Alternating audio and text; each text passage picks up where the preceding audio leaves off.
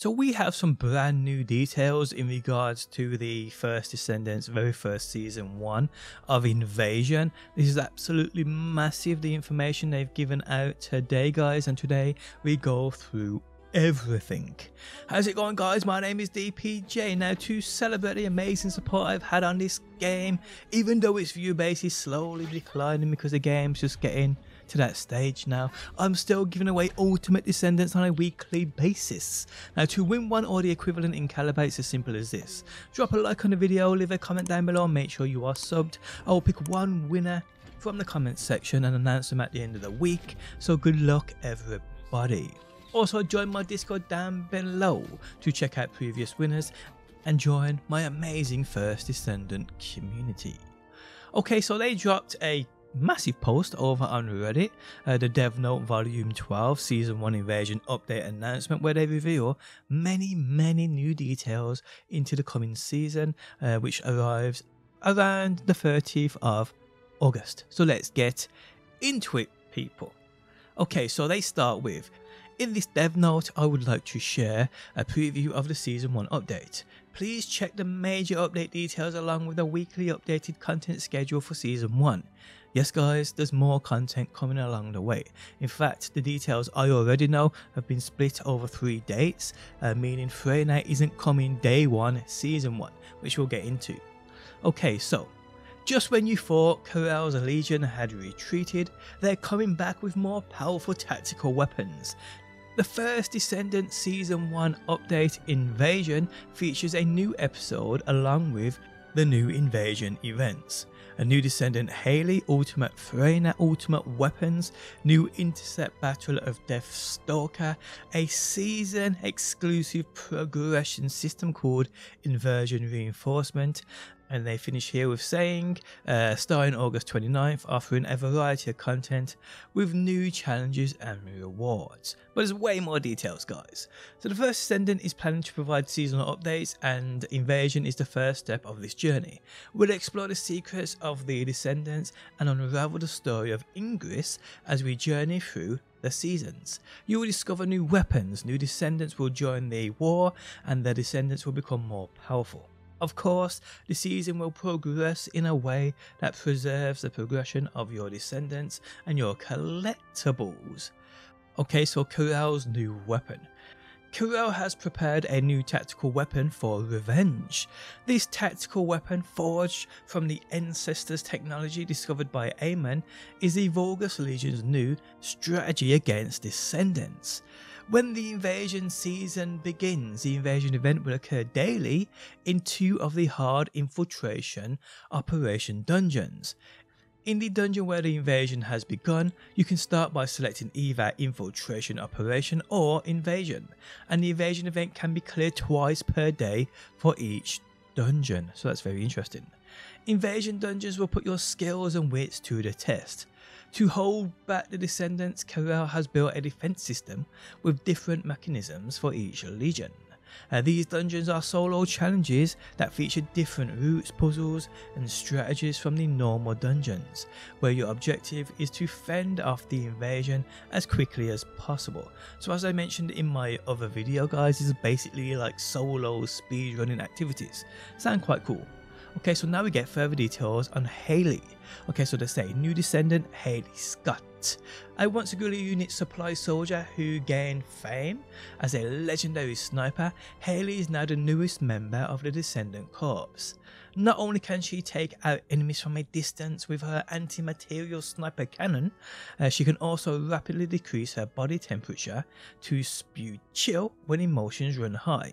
While Hailey is an admirer of Viessa, who can manipulate chill at will, and is a cold-blooded sniper on the battlefield, she's also a warm-hearted hero who loves to make snow crystals and bring smiles to children's faces. Okay, so now, guys, we get little snippets of what her abilities do, and first up we have Cryo Round.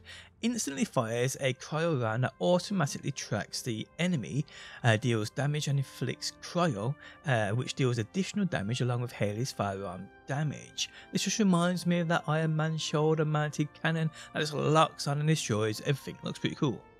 We then have Storm Snare. fires a freezing beam that unleashes a chill vortex around you and knocks enemies back. Increases cryo on enemies that take damage. Okay. And then we have Cold Fury. Hailey's movement speed gradually decreases, but her firearm and skills critical hit rate and firearm penetration all increase significantly. And then we have Zenith. Replaces Hailey's weapon with her unique weapon, the anti-material sniper cannon. Penetration of the anti-material sniper cannon and firearm attack greatly increase and deal additional chill skill damage. Recovers MP upon successfully attacking weak points and increases the cooldown the more bullets you have remaining when the skill ends. Okay, very unique. Now I'm not gonna lie, I like the look of Hailey, but she wasn't gonna be a character I was ever gonna rush to use. I was more interested in Ultimate Freyna, but looking at these skills and seeing what they do and how they work, she's very interesting. Okay, so moving on. Inversion reinforcement for season progression. Descendants experience a change in their arcade as they've come into contact with the Iron Hearts multiple times.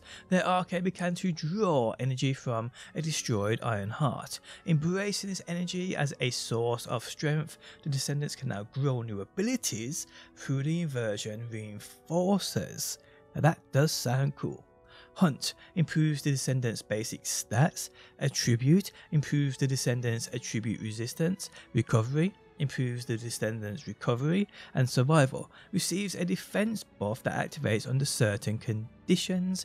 And then we have season, receives an effect that is useful upon Inversion dungeons. Okay, so Inversion reinforcement is a progression system that only lasts for the season. You can learn the Inversion reinforcement effect using the Ironheart particle, which can be earned by clearing Inversion dungeons or being active in the hard difficulty fields. You can choose 3 of the effects that have been unlocked, and when you unlock all 4 of the effects in a line, you automatically acquire that line's collection effect. I get the gist of this. So collection effects are passive effects that are always applied during the season. This means that if you unlock all Inversion reinforcement effects, you can utilize 3 selected effects and 5 collection effects from each line in battle. So that does sound very, very interesting too. Okay, so what about Ultimate Freyna? So that's what we have here, Freyna's Awakening.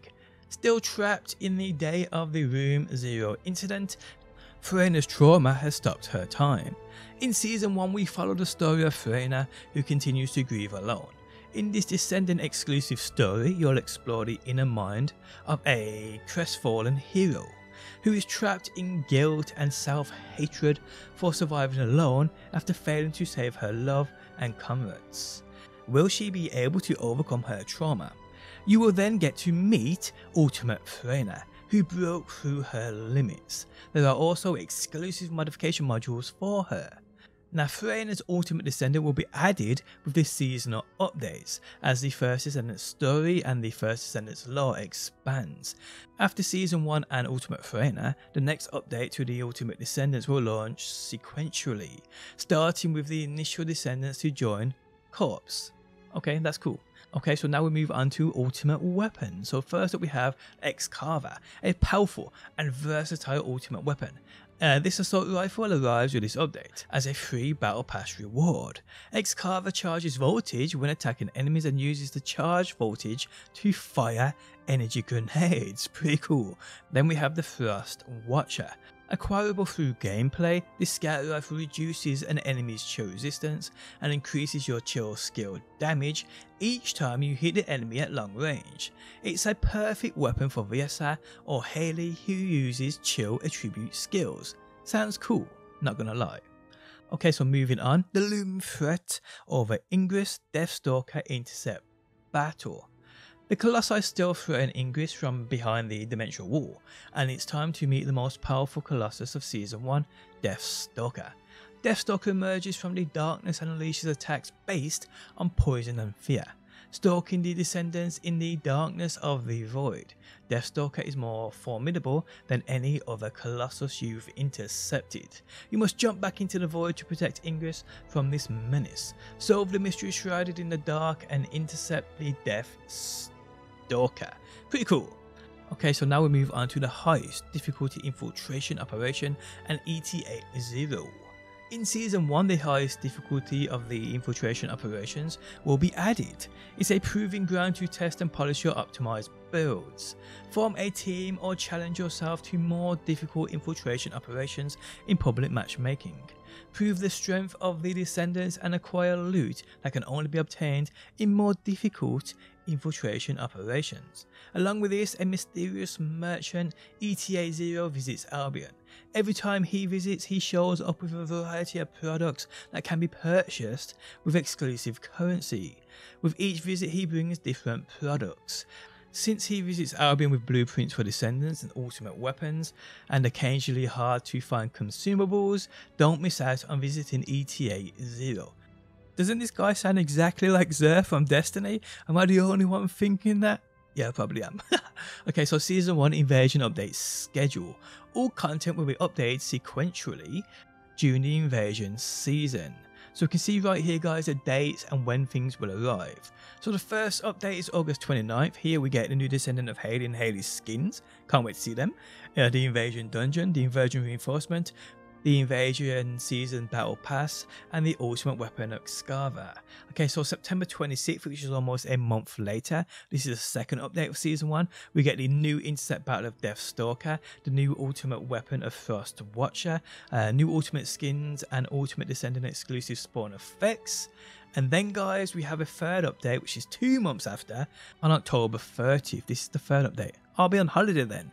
Here we get Ultimate Freyna and the Freyna exclusive story, the Ultimate Freyna modification modules, Hailey modification modules, new Ultimate modules, and the highest difficulty of the infiltration operations, as well as ETA 0. So that's what we'll be getting, guys. Like I said, it isn't all coming on the first day of this Season 1 on August 29th, which I thought it was. No, they're spreading this content out, trying to make it last. Hey, your thoughts, tell me down below.